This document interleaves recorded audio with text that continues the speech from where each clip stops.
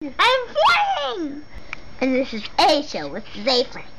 I'm tired and I'm cranky. I'm not gonna lie to you yet. Now I am. Recursion. I have 10 fingers, writes Zay. Talk about current events, please. I have 10 fingers, I tried, but every single event that I read about it already happened. Lame. Current events doesn't even mean what current events is supposed to mean. You know what we should do? We should put periods in it, like current period, events period. Then you can make it mean whatever you want it to mean. Like how Sony took the phrase make-believe, which means one of the coolest aspects of human consciousness, and they put periods in it. And now it means make sure you buy Sony products, and believe us, we're using advertising like this to try to recapture the glory days of the Walkman. If you don't know what a Walkman is, imagine an iPod that can only carry about 20 songs, and every time you listen to a song, the quality goes down just a little bit until one day it eats up and destroys all of your songs. Trust me, at the time it was like magic. Or like how Syria took the word ceasefire and they put periods in it, and now it means cease protesting or we'll fire on your ass. Anyways, you want a current period events period?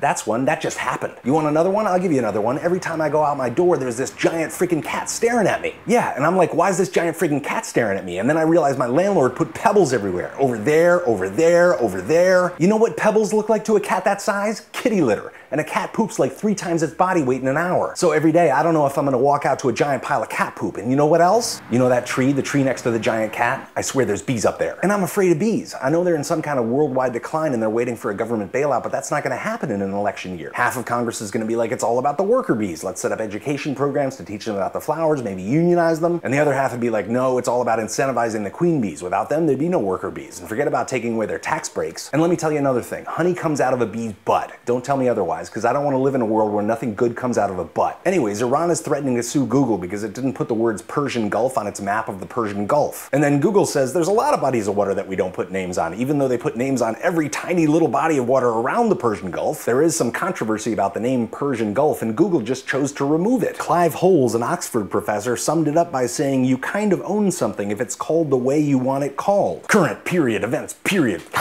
Today I have a special treat for you. One of my favorite photographers in the whole world, Bill Wadman, is going to give us an assignment. Here it is. Okay, here's your assignment.